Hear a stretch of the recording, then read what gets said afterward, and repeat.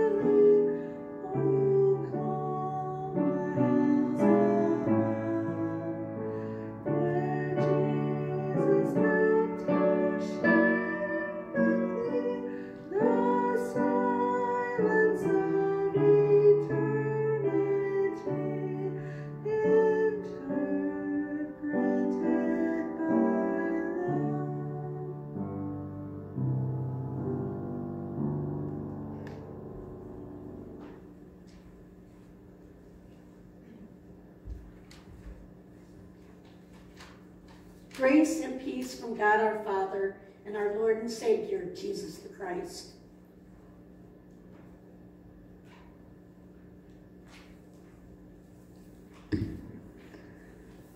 Praise be God, the Father of our Lord Jesus Christ, the Father of all mercies and the God of all consolation. Seek the Lord while he may be found. Call upon him while he is near. Let the wicked abandon their ways, and the unrighteous their thoughts. Let them turn to the Lord for mercy. To our God, who is generous in forgiving. All you who are thirsty, come to the water. You who have no money, come, receive bread and eat. Come without paying and without cost. Drink wine and milk. Praise be God, the Father of our Lord Jesus Christ, the Father of all mercies and the God of all consolation.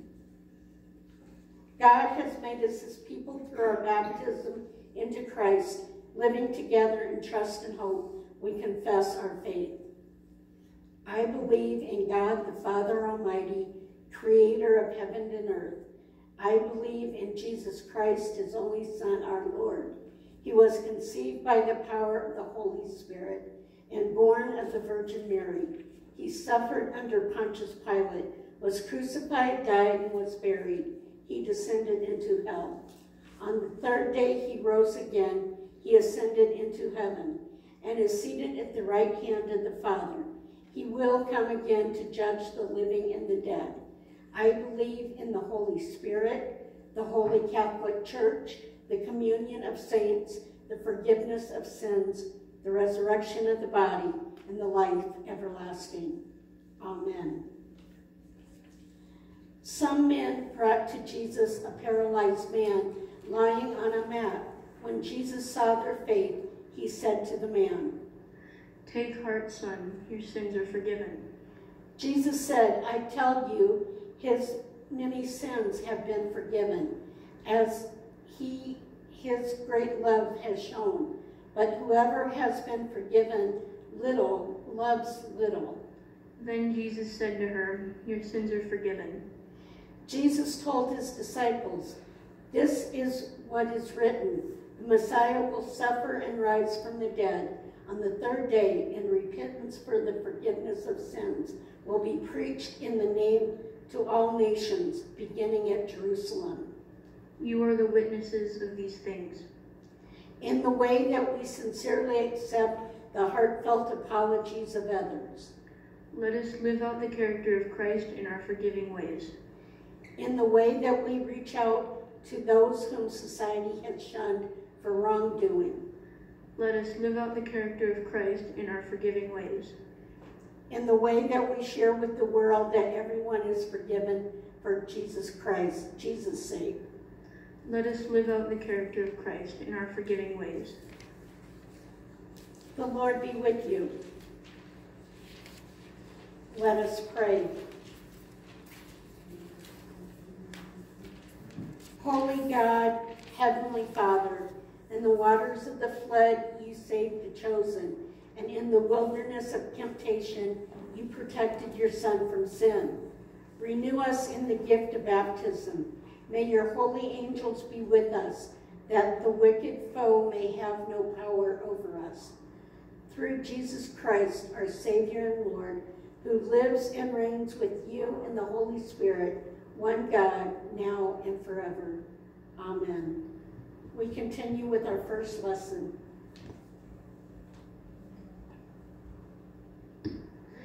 As God chosen ones, holy and beloved, clothe yourselves with compassion, kindness, humility, meekness, and patience.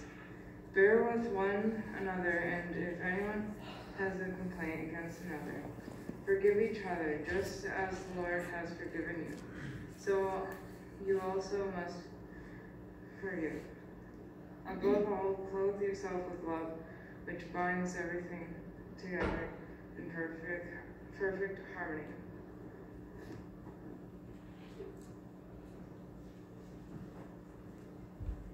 Please stand for the gospel. One does not live by bread alone, but by every word that comes from the mouth of God. The Holy Gospel is from St. Matthew, the 18th chapter. Then Peter came and said to him, Lord, if another member of the church sins against me, how often should I forgive? As many as 7 times?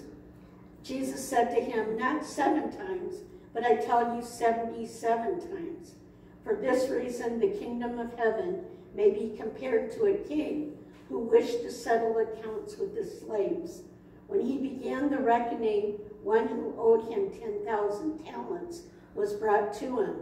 And as he could not pay, his Lord ordered him to be sold together with his wife, children, and all his possessions, and payment to be made. So the slave fell on his knees before him, saying, have patience with me, and I will pay you everything. And out of pity for him, the Lord of that slave released him and forgave him his debt. But the same slave, as he went out, came upon one of his fellow slaves who owed him 100 denarii. And seizing him by the throat, he said, pay what you owe. Then this fellow slave fell down and pleaded with him, have patience on me, and I will pay you. But he refused. Then he went and threw him into prison until he would pay the debt. When his fellow slaves saw what had happened, they were greatly distressed, and they went and reported to their Lord all that had taken place. Then his Lord summoned him and said to him, you wicked slave, I forgave you all the debt because you pleaded with me. Should you not have had mercy on your fellow slave, as I had mercy on you? And in anger, his Lord handed him over to be tortured until he would pay his entire debt. So my heavenly Father will also do to you, every one of you, if you do not forgive your brother or sister from your heart. Here ends the gospel. Please be seated. Grace and peace to you from our Lord and Savior, Jesus the Christ. Tonight's theme is focused on forgiving and forgiveness. Forgive us our sins and forgive those who sin against us. is in the prayer that Jesus taught his disciples, and is in the Lord's Prayer that we pray each week we gather. What does that mean for us? What is that saying? Forgiveness means to set free, to let go, to remove. And it's an example that I came across was they said, you have arrows and a bullseye target. And for perfect arrows in your life, whatever they may be, keep missing that bullseye. So those arrows are not perfectly shot. They're in the wilderness and straying. And they're not following God's way because they're not perfect and in the arrow, in the bullseye. But if you forgive, that means to take away, to remove. And that means all those arrows are removed from the target. Like your mistakes have been erased away. Or it's like a chalkboard where you rate, and you rate your sins on that chalkboard. And then you ask for forgiveness, and God gives it to you, and your sins are washed away as you wash the chalkboard, and your sins are no longer. That's what it means to forgive, to release you from the bondage that holds you captive or holds up a barrier between you and another person. And that barrier could be anger or resentment, envy, jealousy. Any one of those can help you hold a grudge and hold on to the wrong and go, poor me, and you can't see anything else but that, and that's what your life is focused on. If you get down on your knees and repent and ask for forgiveness for whatever has been done to you or what you have done to others, our Lord and Savior gives that to us. Proof, the empty cross. We are forgiven from our sins, and we forgive those who have sinned against us. So God has this big package of forgiveness. And we talk to God, and we come to him, and we bare our souls. And he knows what we're going to ask for even before we ask for it. And he gives us gift, the empty cross. Jesus died on that cross, and our sins are removed. They're forgiven. We are freed from the bondage of slavery from our sins. And now we're to take that and go out and forgive those people who we have hurt.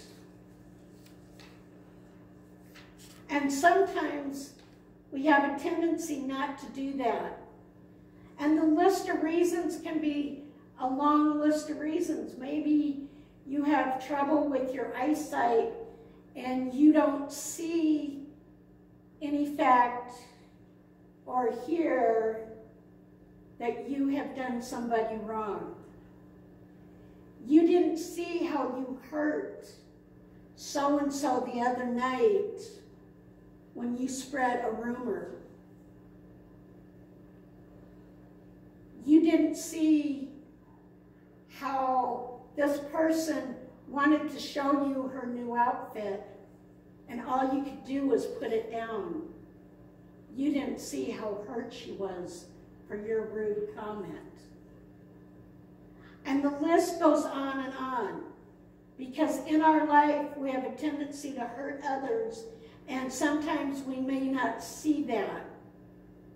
It took me a long time to be aware of how my bad behavior and bad choices were affecting others in my area, my family and friends.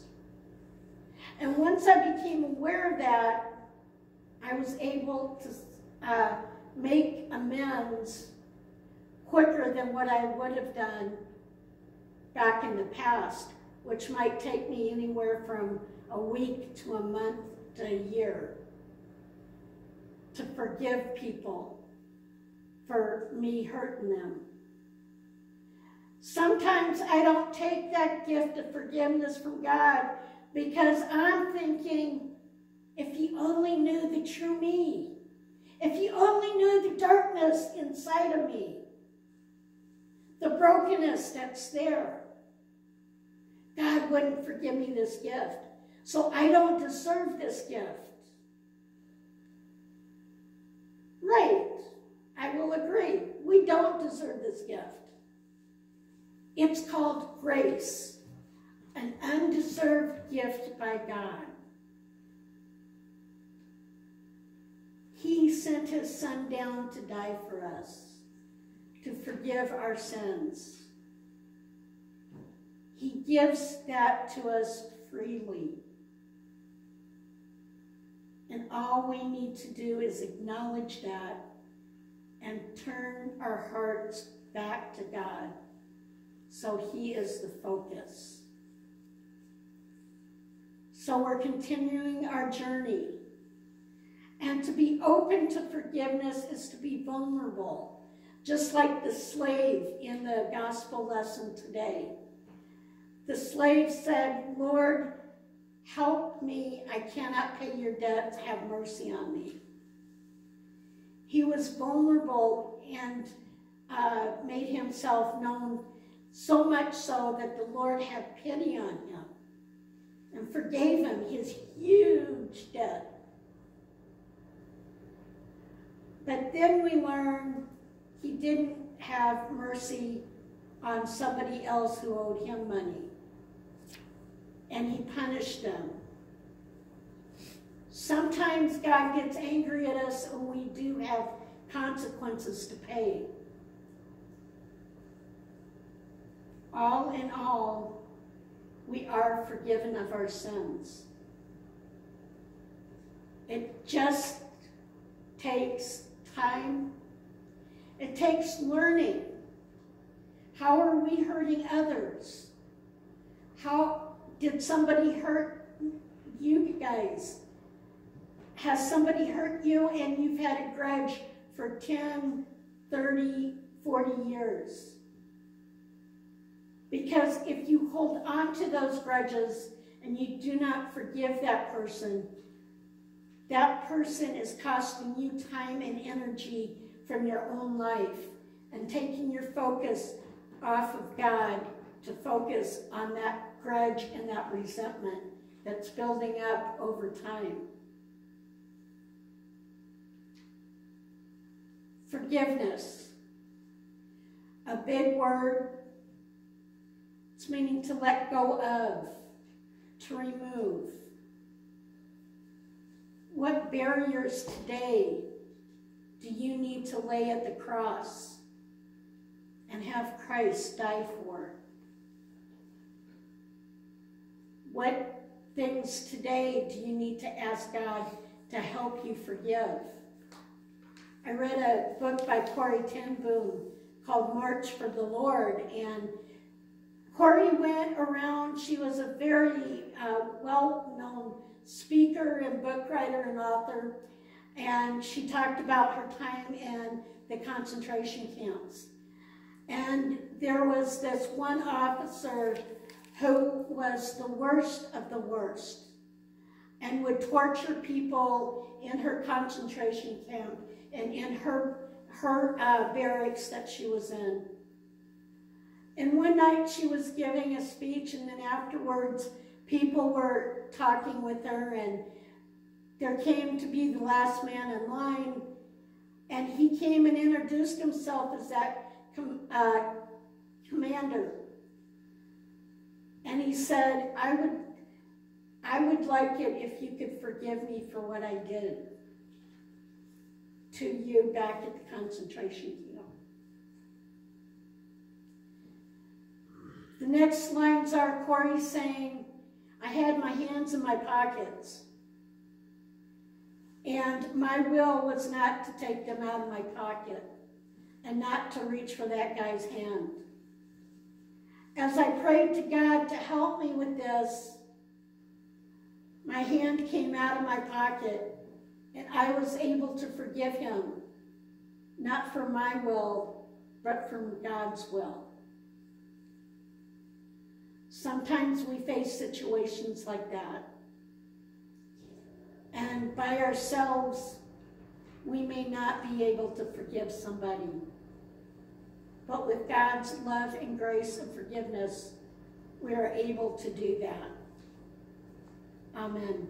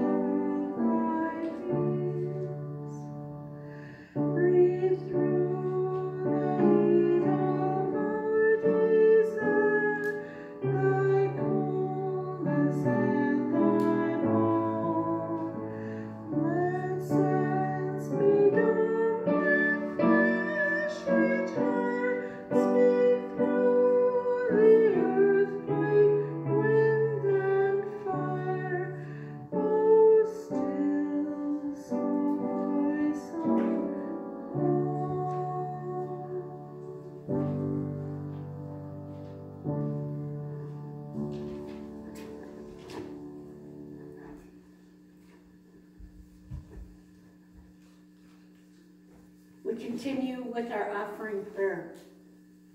Let us pray. Merciful Father, we offer with joy and thanksgiving what you have first given us, ourselves, our time, and our possessions, signs of your gracious love. Receive them for the sake of him who offered himself for us, Jesus Christ our Lord. Amen.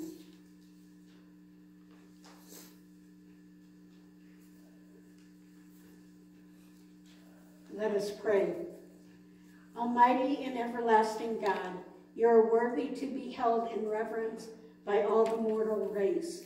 We give you thanks for the innumerable blessings which, despite our unworthiness, you have showered upon us. We praise you especially that you have preserved for us in their purity your saving word and the sacred ordinances of your house. Grant and preserve to your church throughout the world purity of doctrine, faithful pastors who shall preach your word with power and help all who hear rightly to understand and firmly believe your word of truth. Protect and defend your people in time of tribulation and danger, that we, in communion with your church and in unity with all Christian people, may fight the good fight of faith and in the end receive fullness of salvation.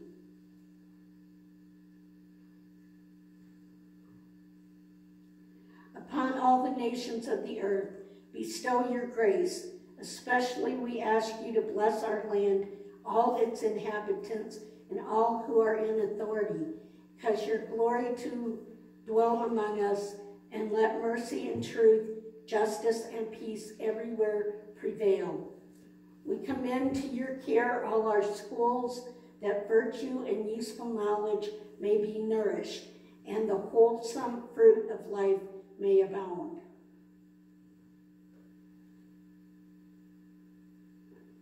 In mercy, defend us from all calamities, by fire, from water and pestilence, from scarcity and famine.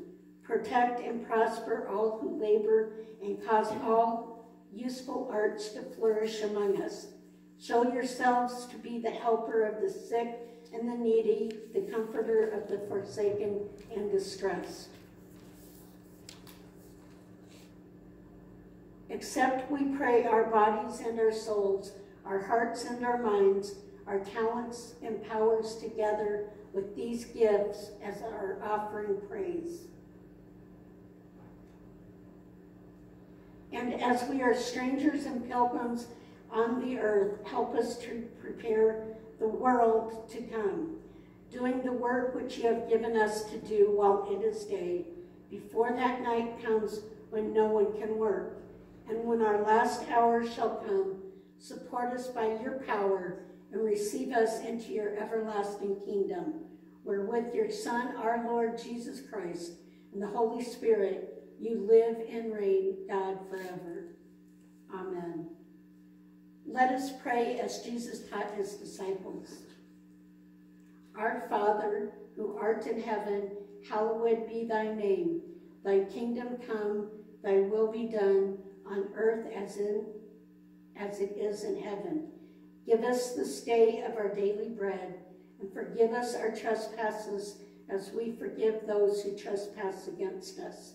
And lead us not to temptation, but deliver us from evil. For thine is the kingdom and the power and the glory forever and ever. Amen. The Lord bless you and keep you. The Lord make his face shine upon you and be gracious unto you. The Lord grant you peace. In the name of the Father, Son, and Holy Spirit. Amen. Go in peace and serve the Lord.